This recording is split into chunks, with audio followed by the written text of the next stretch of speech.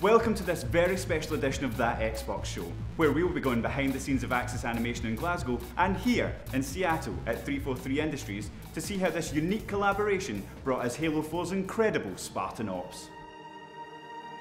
When you create this big universe that people are so attached to, you have a lot of responsibility to both yourselves and the people that you're exposing that universe to. Spartan Ops has very much been sort of a staging ground for us for the Halo universe. This is something that nobody's done before. One of the main challenges we had on Spartan Ops was the scope of the project.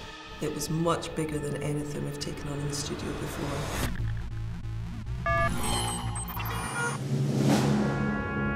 We had a lot of ambition for what we wanted to do with Spartan Ops. It was a lot of fun in that, it wasn't something that we'd seen before, so let's hope it works. And there was a lot of, hey, if we're going to be the first ones to do this, let's make sure we do it right. We found that the Halo community in particular has always enjoyed co-op and always enjoyed that social experience. And so the question for us was, how do you take some of those co-op experiences that have been around in the past in Halo and sort of give them a new spin? And we looked at what our fans wanted when they played co-op in the previous Halo titles, and we really wanted to find a way to incorporate that in the vision of Spartan Ops. We sort of drew a lot of inspiration from where Halo had been in the past with the campaign experience as well as Firefight. Really the only complaints we ever got was that there was no narrative structure in the Firefight mode.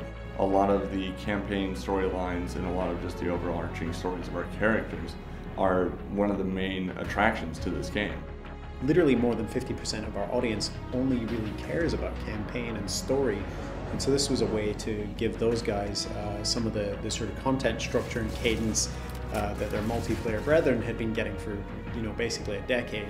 So a decision that we made early on with Spartan Ops was to establish these two squads that were a part of the Infinity, and one would be the CG series, that being Majestic Squad, and then Crimson Squad being this team that you and your friends take control of within the playable missions. The reason we decided to create that separation was that we wanted players to be able to take their own personalized Spartans into the missions themselves and have that sense of deep connection with their playable character. And because we knew that we were going to be delivering the episodes in pre-rendered CG, it was obviously not possible to be able to show your Spartans, so that's how we created kind of a mirror for your experience in the show. One big thing we want to do is make the Halo universe even bigger for gamers. Fans of the novels have had lots of extra characters to enjoy and to be fans of, and gamers have really only known a very small subset of that. So Spartan Ops was our first chance to go, look, here are all these other cool people. It was exciting to the team because we rooted so much of the art direction in what was sort of canonically outside of the game specifically. We were trying to pick out of the fiction, the books, the movies, the TV series, et cetera, to find things that we could actually give to the player who don't generally get those experiences. People who played Halo 1 to 3 don't really build the understanding of what is a really exciting universe that lives underneath it. On the flip side, where this team gets excited and the things that drive us is when we don't actually have a strong understanding of some of these particular elements. You will see our heads kind of spark up in excitement when franchise sends their understanding of a particular world or universe or character, and it's very brief. That's where we live. That's what drives us. It's creation. This allows us to tell many stories that touch on the novels, that touch on Forward into Dawn. And we really got excited about the idea of delivering an episodic experience that would give players a reason to come back each week and experience an ongoing narrative.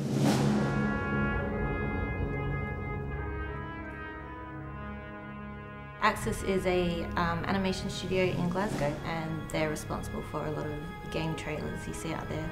As a Scotsman myself, I was born and raised in Edinburgh. It was simple nepotism. And, Whatever, man. No, I was excited when we actually got the reel from Axis, but ultimately the reel only got to us because it was such an exceptional quality. One of the decisions in going with Axis Animation as our partner on the Spartan Ops series was really seeing the passion that they brought to the material, and the fact that we both had this shared vision, sometimes kind of a crazy vision of what we were trying to create on a relatively compressed time frame.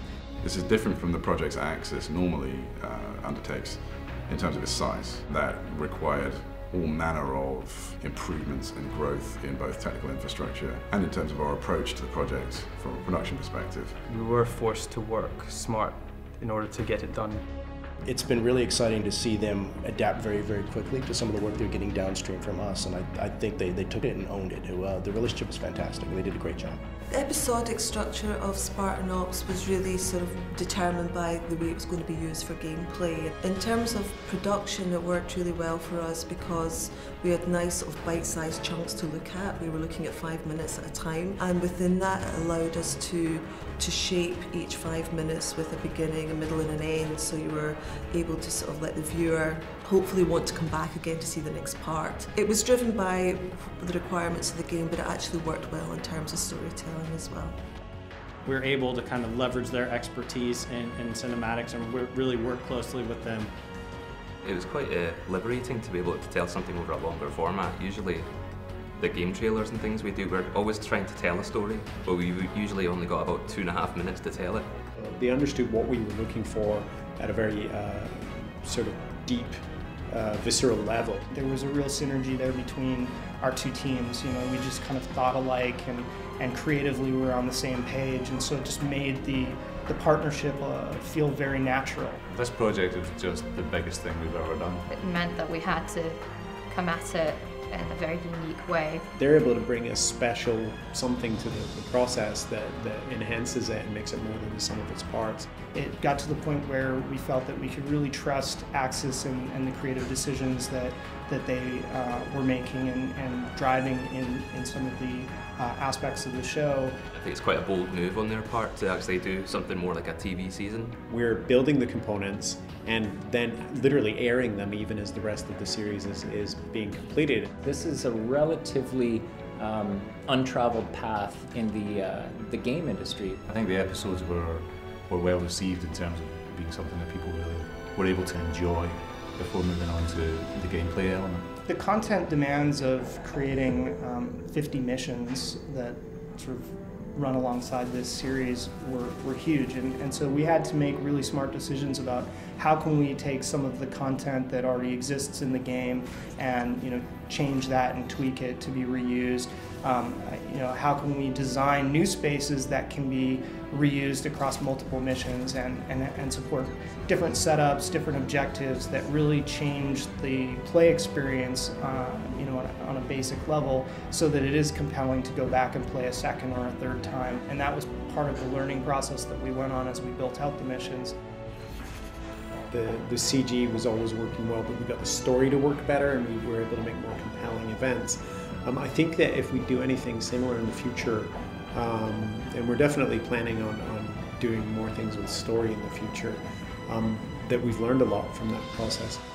Where you're sort of crossing over these two mediums, you've got this linear medium and an interactive medium in the missions, is finding those bridging moments where you can cross over and have kind of meaningful touch points that make the player feel like they're having an impact on the universe and they're having an impact on the story. We think we did a really good job of making the characters that you're observing and witnessing and sort of interacting with feel relatable and make you feel like an important part of that team without, implicitly stating who you are as the player. We learned a lot about kind of the different missions and the game experiences we put together, and we can take a lot of learning on how to make those really compelling and kind of tune those to make sure that we have an awesome experience for gamers. Just as a fan, I wanted it to count. I wanted a reason to come back, and that reward of moving the universe forward was a big part of that.